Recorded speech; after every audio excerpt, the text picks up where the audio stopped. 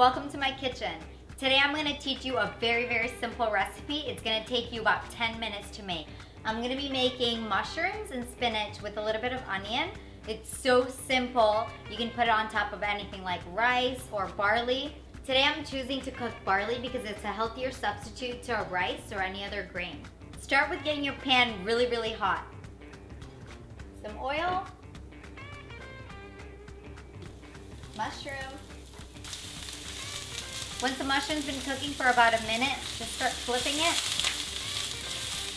If you cook it on really high heat, it won't get soggy, and do not salt it until the end. Next, you add the onions.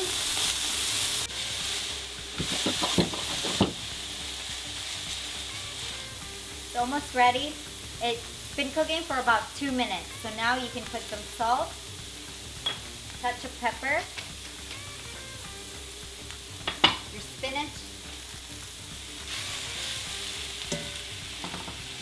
less than 5 minutes and it's ready.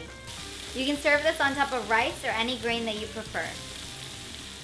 Good day, good day, good day, good day, good day, good day, good day, good day, every day.